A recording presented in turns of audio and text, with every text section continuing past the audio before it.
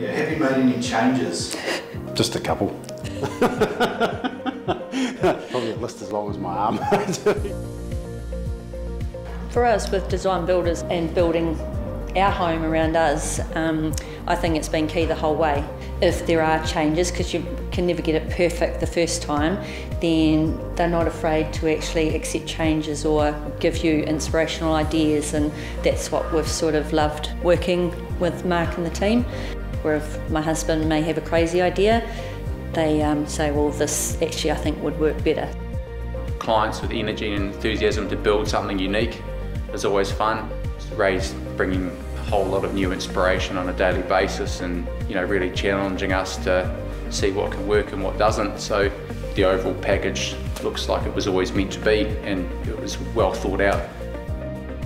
We used to provide windows for some of us work that he used to do, and the workmanship within the guy was high class. So that was one of the reasons why we decided to go with him, because I know he's fussy and he's a really good builder. So we basically drew our concept on a piece of paper, didn't we? At the bar, having a beer with him and his interior designer, I believe it was, Cindy. And it sort of just stemmed from there. He took it away and came back with an actual concept drawing, which we thought was really good. We're always going to make sure from the front end of engagement that what the conceptual side is from a client's perspective can also be achieved from a budget-wise, and coming from a building background and having the design team with design builders in behind me, the combination of the two can help steer the ship to a point that's actually achievable for a client. The actual look of the place, I've always been a real fan of gables. I just think they're really classy. It just makes the house look sort of higher level, I suppose.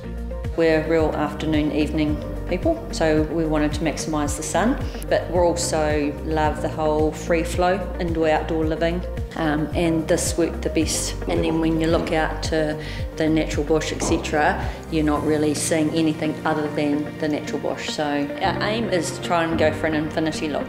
I think every one of these homes is unique and pretty special. You won't find another replica of this one.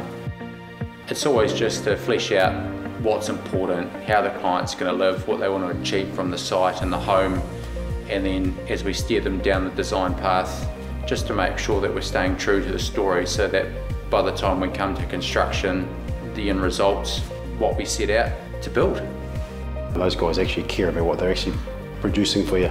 You're certainly not a number, you're a client, and a valued client, and he looks after you. Plus my husband wakes up at 3:30 in the morning, he has these wonderful ideas, but it makes the place look amazing. So, at the end of the day, it's your home, and hopefully you're only going to build the one. We must get this right the first time.